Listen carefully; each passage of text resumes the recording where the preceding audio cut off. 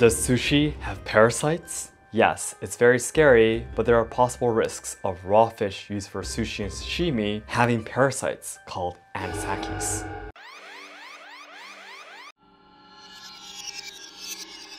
Accidentally ingesting these parasites may cause severe abdominal pain and vomiting. These are some things you can do to avoid pain caused by these parasites. 1. Check visually. 2. Avoid eating fish that are likely hosts of these parasites. 3. Freeze the fish below -20 degrees for more than 24 hours. Although this story might sound scary, I've never even heard of anyone suffering from anisakis before. My father loved fishing, and we often ate raw fish at home, but all 5 of my family members never experienced any food poisoning. Obviously, the sushi restaurants will be even more careful. So I would say you don't have to worry that much.